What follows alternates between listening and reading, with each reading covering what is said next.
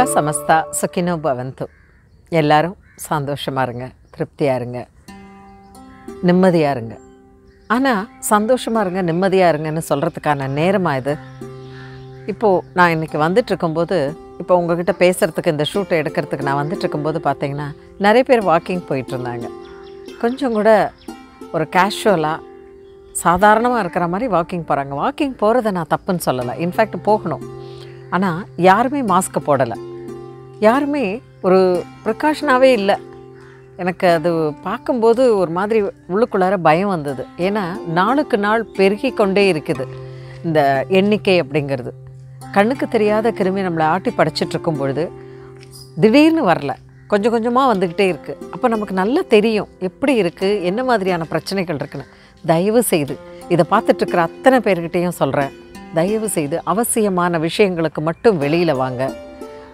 எப்போ நீங்கள் வெளியில் வந்தாலும் உங்களுடைய கைகளை மூடி வச்சுக்கோங்க. முடிஞ்சால் கை உறை போட்டுக்கோங்க, மாஸ்க்கு போட்டுக்கோங்க. மாஸ்க்கு போட்டுக்காமல் வெளியில் வராதிங்க.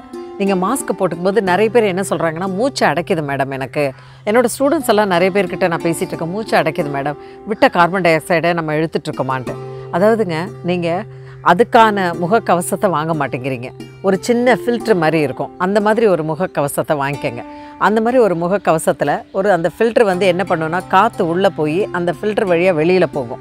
நம்ம என்ன பண்ணுறோம் தெரியுமா, ஏதோ ஒன்று முகத்தை மூடிக்கணும் அவ்வளோதான் அப்படிங்கிறதுக்காக ஒரு கர்ச்சீஃபோ இல்லை சாதாரண ஒரு முகக்கவசமோ இல்லை துணியில் கட்டின முகக்கவசமோ வச்சுக்கிறோம். அப்போ என்ன பண்ணுறோம், ஆட்டோமேட்டிக்காக நம்மளுக்கு மூச்சு அடைக்கிறதுனால அந்த முகக்கவசத்தை எடுத்து வெளியில் விட்டுக்கிறோம். அப்பாடா நல்லா மூச்சு வருது இப்போ தான் அப்படிங்கிறோம். தயவு செஞ்சு சரியான முகக்கவசத்தை போடுங்க, உங்களை நீங்களே காப்பாற்றிக்கங்க. நமக்கு இது வராது அப்படின்னு நினைக்காதீங்க. ஒரு மாதிரியான ஸ்கேரி சிச்சுவேஷன் ஏற்பட்டுருக்கு. அரசு என்ன தான் செய்யும்? அரசு அதனால் ஆன எல்லா முயற்சிகளையும் எடுத்துகிட்ருக்கு. அரசு முழு வீச்சில் இயங்கிட்டு இருக்குது. ஒரு வீட்டுக்குள்ளார ஒரு 5 பேர் 6 பேர் இருக்கிற வீட்டிலையே நம்மளால் திடீர்னு சில பிரச்சனைகள் வந்தால் சமாளிக்க முடியாமல் கொஞ்சம் தடுமாறுறோம். அரசு எத்தனை ஒரு அரசு இயந்திரம் அப்படிங்கிறது எவ்வளோ இடத்த பார்க்க வேண்டியதாக இருக்குது, எவ்வளோ சொல்ல வேண்டியதாக இருக்குது. திருப்பி சொல்லிகிட்டு இருக்காங்க. சுகாதார அமைச்சர் திருப்பி சொல்கிறாரு, தயவு செய்துங்கிறாரு. மருத்துவர்கள்லாம் கொஞ்சம் எவ்வளோ கஷ்டப்பட்டுக்கிட்டு வேலை செய்கிறாங்க அப்படிங்கிறாங்க. மருத்துவர்கள் வேலைக்கு வர்றதுக்கு பயப்படுறாங்க, அவங்களும் மனுஷங்க தானே. தயவு செய்து இந்த நம்ம உடல் எடை வாழ்க்கைக்கு தடைங்கிறத பற்றி தான் நான் பேசுகிறதுக்கு வந்தேன். ஆனால் இன்றைக்கி வரும்பொழுது வாக்கிங் போகிறவங்களையெல்லாம் பார்க்கும்போது எனக்கு ஒரு பயம் இந்த மெசேஜை கட்டாயம் உங்களுக்கு சொல்லணும். இதை இப்போ சொல்லலைன்னா எப்போங்க சொல்கிறது? தயவு செய்து மாஸ்க்கு போட்டுக்கோங்க, தயவு செய்து மாஸ்க்கு போட்டுக்கோங்க. வெளியில் வரும்பொழுது மாஸ்கோடு வாங்க, மாஸ்க் இல்லாமல் வராதிங்க. அதே மாதிரி ஒரு ஃபில்ட்ரு வச்ச மாஸ்க்கை சரியான மாஸ்கானு போட்டுக்கோங்க. கைகளை எப்போவுமே மூடி வச்சுக்கோங்க. வீட்டுக்கு போனீங்கன்னா கைகளை நல்லா அலம்பிடுங்க, கைகளை நல்லா அலம்புங்க. அப்படி இல்லைன்னா குளிச்சிடுங்க, அது பெஸ்ட்டு ப்ளீஸ். சரிங்க, இப்போது நம்ம சப்ஜெக்ட்டுக்கு வருவோம். யோகா பண்ணணுங்க. நம்ம உடம்பில் நோய் எதிர்ப்பு சக்தி இருக்கிறதுக்கும் நம்ம உடம்பை நல்லா வச்சுக்கிறதுக்கும் யோகா பண்ணணும். கடந்த மே மாதம் 25ஆம் தேதி ஒரு முக்கியமான ஒரு தினம் கொண்டாடினாங்க. ஒவ்வொரு வருஷமும் சில தினங்களை ஒரு முக்கியமான தினங்களாக வச்சு அந்த தினங்களை பற்றி ஏன் நம்ம கொண்டாடுறோம். இப்போ ஜூன் 21 வரப்போகுது, உலக யோகா தினம் வரப்போகுது. அப்போ தான் இப்போ உலக யோகா தினம்னு ஏன் ஒன்று நம்ம பிரதமர் கொண்டு வந்தாருங்கிறதுக்கான அர்த்தத்தை புரிஞ்சுக்கிறதுக்கான சரியான நேரம் இந்த கிருமி இன்றைக்கி நம்மளை ஆட்டி படிச்சிட்ருக்கிற நேரம். அதை பற்றி அப்புறம் பேசுவோம். நான் என்ன சொல்கிறேன்னா, போன மாதம் 25ஆம் தேதி உலக தைராய்டு தினம் கொண்டாடணும். தைராய்டு அப்படின்னா என்னங்க, நம்மளுடைய உடம்பில் கழுத்து பகுதி இருக்குது பார்த்திங்களா, இந்த மாதிரி இந்த கழுத்து பகுதியில் ஒரு பட்டர்ஃப்ளை மாதிரி, வண்ணத்து பூச்சி மாதிரி ஒரு நாளமில்லா சுரப்பி இருக்குது. அதிலிருந்து தைராய்டு அப்படிங்கிறது சுரக்குது. இந்த தைராய்டு என்ன பண்ணுதுன்னா, நம்மளுடைய டைஜஸ்டிவ் சிஸ்டம், மூளை மற்றும் நம்மளுடைய நரம்புகள் சம்மந்தப்பட்ட எல்லா விஷயத்தையும் அது ஆரோக்கியமாக வச்சிட்ருக்கிறதுக்கு உதவுறது தான் இந்த தைராய்டு. ரொம்ப ரொம்ப முக்கியம். இதில் 2 விஷயம் இருக்குது, ஹைப்போ தைராய்டு, ஹைப்பர் தைராய்டு அப்படின்னு இருக்குது. அதை பற்றி அடுத்த எபிசோடில் நான் உங்களுக்கு விரிவாக சொல்கிறேன். நம்ம வீட்டில் குழந்தைங்களோ இல்லை வயசானவங்களோ இல்லை ஒரு பருவம் எய்திய பொண்ணோ, அப்படி இல்லை கல்யாணம் பண்ணிக்கிட்ட பொண்ணோ, இல்லை ஒரு 35-40 வயசில் குழந்தை பிறந்த பிற்பாடோ, இவங்களில் யாராவது திடீர்னு உடல் சோர்வாக இருக்குது, ரொம்ப டயர்டாக இருக்குது, எரிச்சலாக இருக்குது, யாரை பார்த்தாலும் கோவப்படுறாங்க, அவங்களோட இயல்பான மனநிலையிலே இல்லை, எப்போ பார்த்தாலும் என் டாய்லெட் போகணும் போல் இருக்குது, டாய்லெட் போனால் டாய்லெட் வரல, அது மட்டும் இல்லை எதை சாப்பிட்டா மாதிரியே இல்லை, இந்த மாதிரியான ஒரு திடீர்னு மாற்றங்கள்லாம் அவங்க உடம்புல ஏற்பட்டுச்சுன்னா தயவு செய்து போய் தைராய்டு எவ்வளோ இருக்குன்னு செக் பண்ணிக்கோங்க. பிகாஸ் இது ரொம்ப ரொம்ப ரொம்ப ரொம்ப முக்கியம். ஏன்னா இது உடம்பில் சரியான அளவில் சுரந்துட்டு இருந்தால் மட்டும்தான் நம்ம உடம்பு எல்லா விஷயத்தையும் பர்ஃபெக்டாக பண்ணிகிட்ருக்கோம். அது இல்லை அப்படிங்கிற பட்சத்தில் உடனடியாக நம்ம உடம்பில் ஏதோ பிரச்சனை இருக்குதுன்னு அர்த்தம். என்ன பிரச்சனை? தைராய்டு பிரச்சனை இருக்குதுன்னு அர்த்தம். தயவு செய்து தைராய்டு செக் பண்ணுங்கள். தைராய்டு செக் பண்ணிக்கிட்டிங்கன்னா இம்மீடியட்டாக அது மேலே இருக்கா கீழே வந்திருக்காங்கிறது நமக்கு தெரியும். சரிங்க, நம்ம இந்த தைராய்டு பற்றி டீட்டெயில்டாக அடுத்த எபிசோடில் இன்னும் உங்களுக்கு தெளிவாக சொல்கிறேன். இன்றைக்கி இந்த எபிசோடில் தைராய்டு வந்ததுன்னா எப்படி நம்மளை காப்பாற்றிக்கிறது, எப்படி நம்மளை சரிப்படுத்திக்கிறது, அதுக்கான யோகாசனங்கள்லாம் எவ்வளோ இருக்குது அப்படிங்கிறத பற்றி இப்போ பார்க்கலாமா? வாங்க போகலாம். கால்களை நேராக வச்சுக்கோங்க. இப்போது நேராக நின்றுட்டுருக்காங்க. ஒரு ஆசனம் பண்ணுறதுக்கு முன்னாடி எப்போவுமே பாடியை வார்மிங் அப் பண்ணணும். காலை கொஞ்சம் அகலமாக வச்சுக்கோங்க. கைகளை செஸ்ட்டுக்கிட்ட கொண்டு வந்து வச்சுட்டு உள்ளங்கைகள் உங்கள் முகத்தை பார்க்குற மாதிரி இருக்கட்டும். கைகளை நேராக வச்சுக்கோங்க. இப்போது நல்ல மெதுவாக ரைட் டு லெஃப்ட்டு பொறுமையாக திருப்புங்க பாடியை. அவ்வளோதான். இப்போது இந்த மாதிரி வலது பக்கமும் இடது பக்கமும் மாறி மாறி மாறி மாறி திருப்புறது. இப்போ திருப்பும்போது பார்த்திங்கன்னா உங்களுடைய முதுகு எலும்பு ஒரு எஸ் மாதிரி ரைட் டு லெஃப்ட்டு எஸ் மாதிரி போயிட்டே இருக்கும். இப்போது கால்களை கொஞ்சம் அகலமாக வச்சுக்கோங்க. நல்ல உடம்பை ரைட் டு லெஃப்ட்டு நல்லா திருப்புங்க. இப்போ ஃபாஸ்ட்டாக திருப்புங்க. இப்போ இப்படி திருப்பும்போது குனிஞ்சு பார்க்குறாருல, அந்த மாதிரி பார்க்காம மேலே பார்க்கணும்.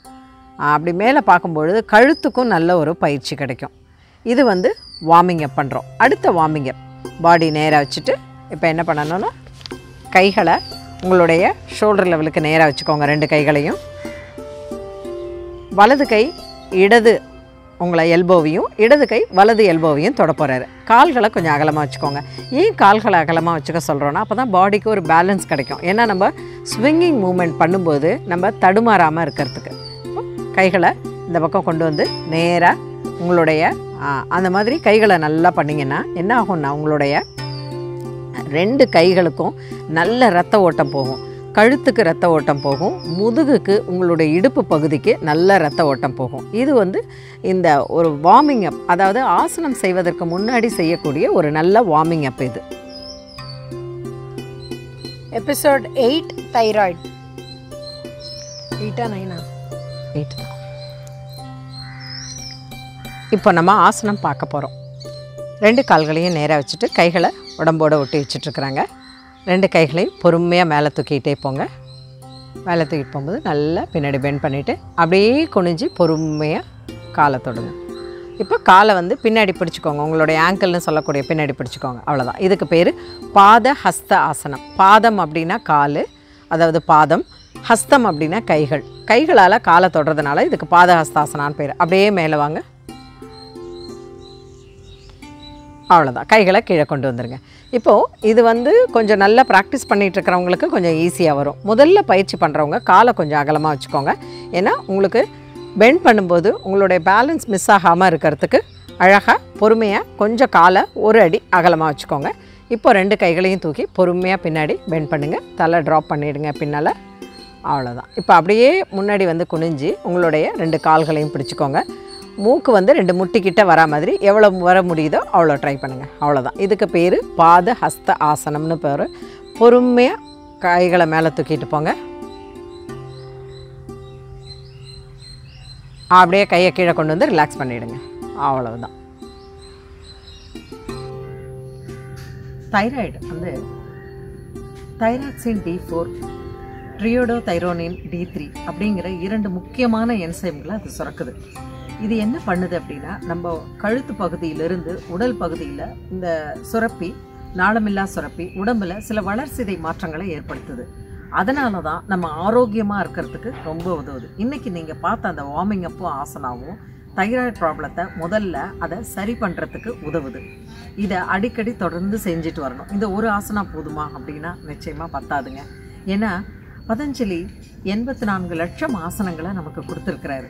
அதில் ஒரு 100 ஆசனாவை கூட நம்மளால் ப்ராக்டிஸ் பண்ண முடியாது டெய்லி. ஏன் நான் கூட ஆஸ் அ ப்ரொஃபஷனலாக இருக்கிற என்னால் கூட டெய்லி 100 ஆசனாலாம் பண்ண முடியாது. ஆனால் நீங்கள் என்ன பண்ணணும் அப்படின்னா அதற்கான ஆசனங்கள், உங்கள் உடம்புக்கான பிரச்சனைகள் என்னென்ன, உங்கள் உடம்பில் என்ன மாதிரியான ப்ராப்ளம் இருக்குது, சில சமயங்களில் நம்ம ஹெரிடிட்டியை பார்த்தோம்னா அப்பா அம்மா தாத்தா பாட்டி சித்தப்பா சித்தி மாமா அத்தை இவங்களுக்கு என்ன ப்ராப்ளம்ஸ் ரிப்பீட்டடாக வந்திருக்குது, இதை நம்ம கொஞ்சம் ஆராய்ந்து இதை ஒரு ஃபேமிலி ட்ரீன்னு நம்ம வீட்டில் போட்டு வைக்கிறோம் பார்த்தீங்களா. அந்த ஃபேமிலி ட்ரீ எதுக்கு தெரியுமா? நம்மளுடைய முன்னோர்களை நம்ம ஞாபகப்படுத்திக்கிறதுக்காக மட்டும் கிடையாது. அவங்களுக்கு இருக்கிற பிரச்சனைகள் டிஎன்ஏ மூலமாக நமக்கு வந்ததுன்னா நம்ம எப்படி முன்னெச்சரிக்கை நடவடிக்கை எடுத்துக்கணும் அப்படிங்கிறது ரொம்ப முக்கியம். இந்த தைராய்டு ஹெரிடிட்டியில் ஒன்றா இருக்குது. அதனால் தயவு செய்து இப்போ நான் சொல்லிக் கொடுத்த அந்த ஆசனங்களை பண்ணுங்கள். அது மட்டும் இல்லாமல் நீங்கள் என்ன செய்யணும்னா நல்ல ஒரு யோகா தெரப்பட்டிக் ஸ்பெஷலிஸ்ட்கிட்ட போய் உங்களுக்கான ஆசனங்கள்லாம் என்னென்னு பாருங்கள். இந்த தைராய்டுக்கு மட்டுங்க 280 ஆசனங்கள் இருக்குங்க. ஆச்சரியமாக இருக்கு இல்லையா? கையில் மருந்தை வச்சுக்கிட்டு எதுக்கு நம்ம போய் கடையில் போய் தேடணும்? இதுக்கு ஒரு அழகான பழமொழி இருக்குது.